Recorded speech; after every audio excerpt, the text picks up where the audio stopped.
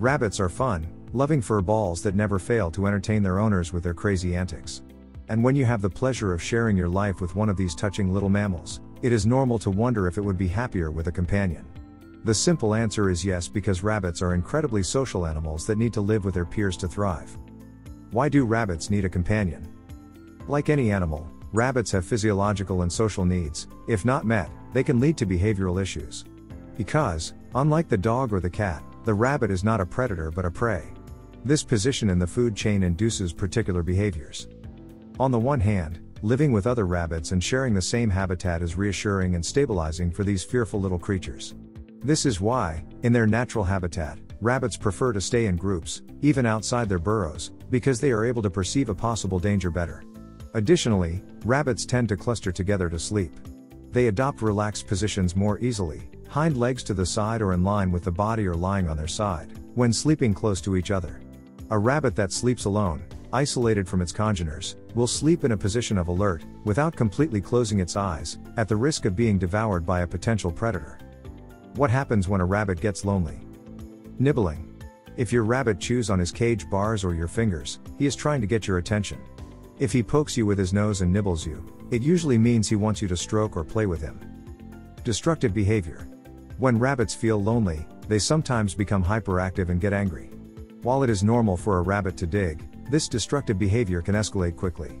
Be careful if your rabbit suddenly starts chewing on the carpet or the furniture. This behavior is abnormal and can be a sign of a lack of attention or worse. Signs of stress or withdrawal. Some rabbits become depressed when left alone for too long. They isolate themselves from their humans and refuse to interact, even when asked. A depressed rabbit may also hide or refuse to come out of its cage. He may not respond when you try to stroke or play with him. Additionally, a rabbit that feels lonely may begin to pull out its hair, stop feeding, and become lethargic. How to introduce a new companion to your rabbit. You've finally decided to adopt a new companion for your little bunny to make him feel less alone. While this is a great idea, be aware that rabbit cohabitation won't be smooth in the early days, unless you've adopted two baby rabbits together. Here are some tips for facilitating cohabitation between two rabbits. Allow time. If you think adopting a second bunny will save you time spending time with your furball, think again. Your bunny will need you just as much, and your second bunny too. Therefore, for the well-being of your two animals, you will need to spend even more time with them than before. Not to mention the doubling workload. Because yes, having two rabbits also means having twice as much space to clean, litter to change, food to buy, veterinary care to pay, etc. Increase the available space. If you plan to adopt a second rabbit, it is essential to opt for a larger cage or a larger enclosure.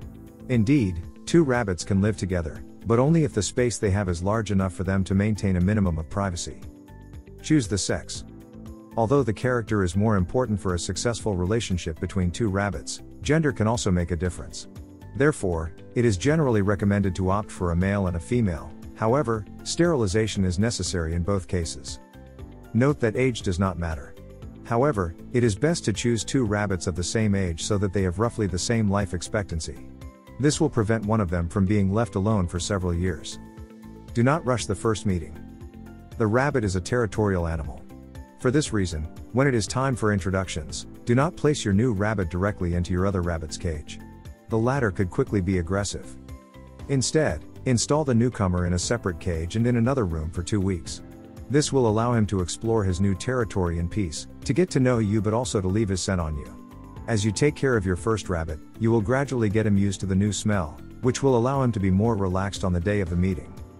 Plus, keeping your new rabbit in quarantine helps prevent the possible spread of disease. This is, therefore, an essential step. Carefully plan rabbit meetings. Once the fortnight of quarantine has passed, you can prepare the first meeting between your two rabbits. To do this, set up your new rabbit's cage in a neutral room. Then, let your first bunny enter this room and walk around the cage as they see fit. The two animals will get to know each other by sniffing each other through the bars. If neither rabbit is showing signs of aggression, that's a good start. And if they ignore each other, that's even better. Indeed, in rabbit language, this means that the presence of the other is wholly tolerated. You can then move on to the real encounter. Install your two rabbits in a neutral room, even a hallway, or in the garden, and let them discover each other physically. However, stay nearby in case it escalates, and don't hesitate to give them treats during the meeting to make the time a pleasant and positive experience. If you enjoyed this video, kindly press the like button. Also, don't forget to subscribe with notifications on, so that you don't miss out on videos like this. Thank you for watching.